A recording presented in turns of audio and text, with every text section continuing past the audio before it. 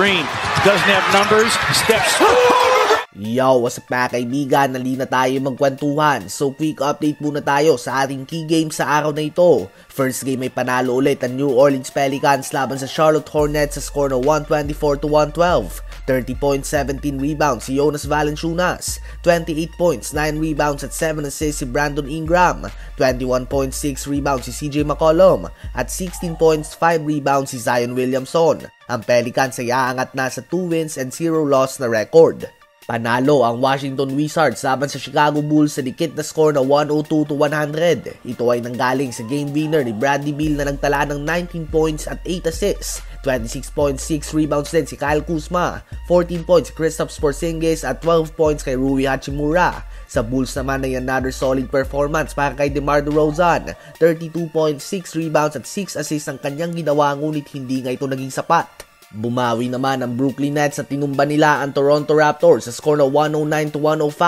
Nanguna dyan ang 30.7 assists si Kyrie Irving, 27 points at 6 assists ni KD, 19 points, 10 rebounds si Clarkson at 6 points, 10 rebounds at 8 assists ni Ben Simmons. Sa Raptors naman ay solid 37 points, 13 rebounds at 11 assists, triple-double ang ginawa ni Siakam, 18 points, 9 assists din si Fred VanVleet at 17.7 rebounds si Scottie Barnes. Ang dalawang team na ito ay pareho ng may record ngayon na 1 win and 1 loss. Pinalasap ng Boston Celtics sa Miami Heat ang kanilang pangalawang sunod na talo sa score na 109-104. 29 points, 5 rebounds si Jason Tatum at 28 points, 4 rebounds naman si Jaylen Brown. Sa Heat naman ay 25 points si Tyler Hero, 19 points si Bam Adebayo, 18 points si Jimmy Butler, 17 points si Kyle Lowry at 17 points din kay Gabe Vincent.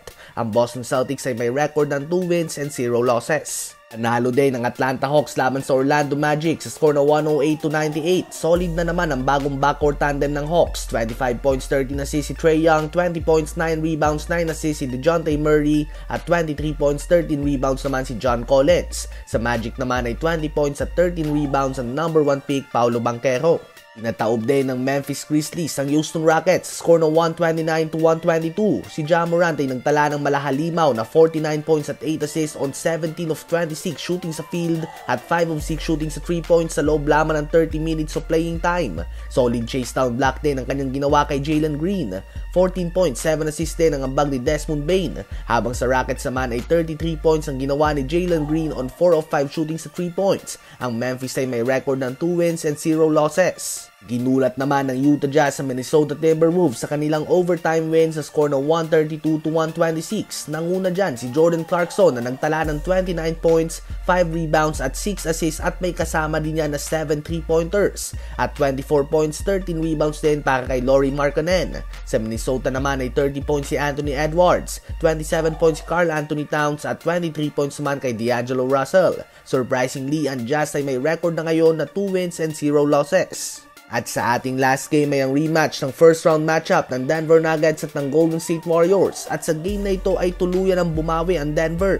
Nakuha nila ang panalo sa score na 128-123, 17 points si Michael Porter Jr., 26 points, 11 rebounds, 10 assists si Nikola Jokic at 17 points din kay KCP. Sa Warriors naman ay 34 points, 5 rebounds si Steph Curry, 23 points si Andrew Wiggins at 16 points naman kay Klay Thompson.